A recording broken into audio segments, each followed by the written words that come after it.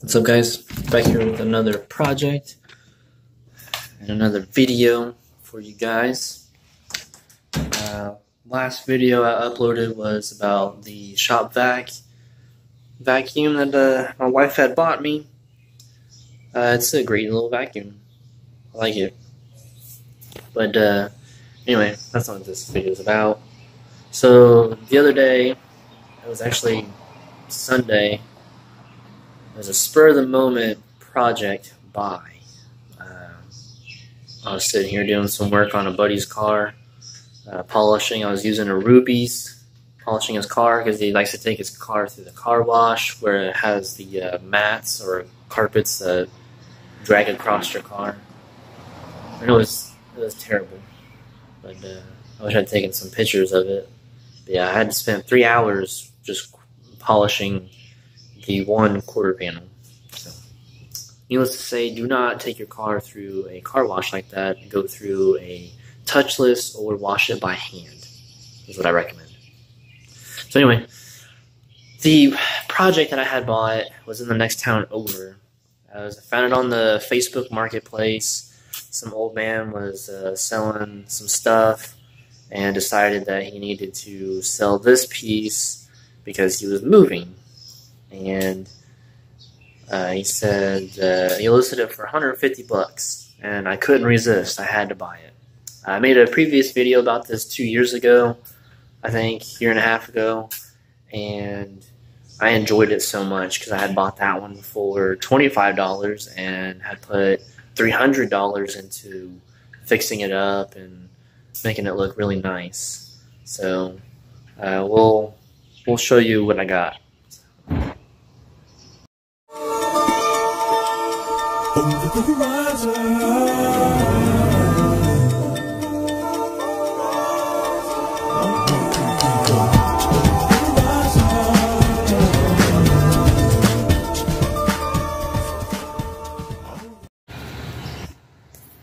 Alright, and there she is.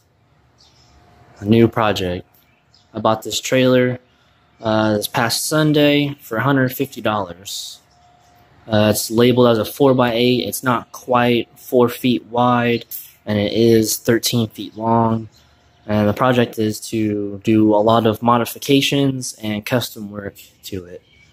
It has a straight axle in it with a bolt-on hub, which I'm going to have to change out to get 4-lug because I want to get matching wheels to the Miata. And the Mini Cooper hub should just bolt straight up to it. I'll have to drill some new holes and stuff like that, but no big deal. I'm going to cut the rollers off because they're welded on and there's just some random stuff welded on. Obviously new lights because, as you can see, that one is busted.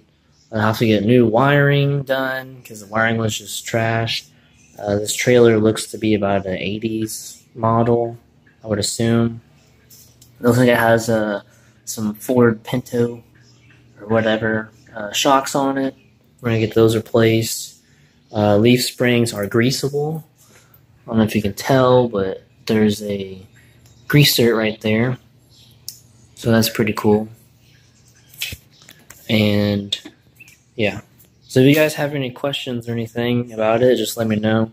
The wheel tubs are bolt in, so I'll take those off and obviously clean them up. The whole frame's going to get redone and painted. The same color as the Miata. The project is, the later project is to buy a scooter. I want to buy a scooter and put on here and take to car shows with me. So, see how that goes. And the trailer is kind of heavy on the front end, mainly because of how long the tongue is and all that stuff. So we're going to chop it down a little bit, probably about 6 inches, the same width or length there as the winch. So we got a lot of customization to do on this. A lot of broken bits and obviously rust control. Got some bolts that held the board down that were rusted in. And so I'm going to have to go through and grind down and cut every one of them off. You can kind of see there. Kind of a pain in the butt, but it'll give me something to do over the weekends and stuff like that. So it's nice out. It's about 90 degrees today. So it'll be nice and warm in here this afternoon when I get to go to work on it.